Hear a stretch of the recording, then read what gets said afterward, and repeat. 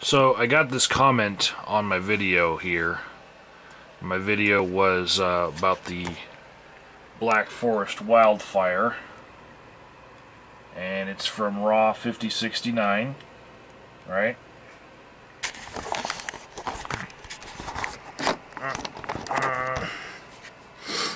Okay, so comment reads, "I was wondering how close that was to you. Stay safe, Mike." And I don't think that that Bob, Ice Cream Bob, means anything bad by that at all. But because it's Ice Cream Bob, it made me wonder. And this is the rift between atheists and theists right here. This is why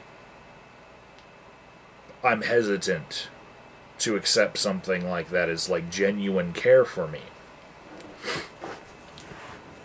Bob, I'd like to know from you, which would you prefer?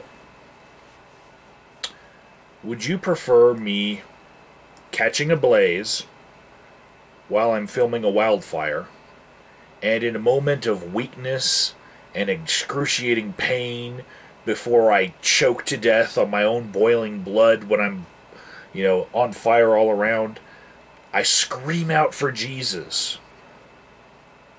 Or scenario number 2, that's where Mike lives out his normal atheist life and ends up burning in hell because nothing in his world of reason points to Jesus. Just, Mike just lives a normal, peaceful life. Which would you prefer, Bob?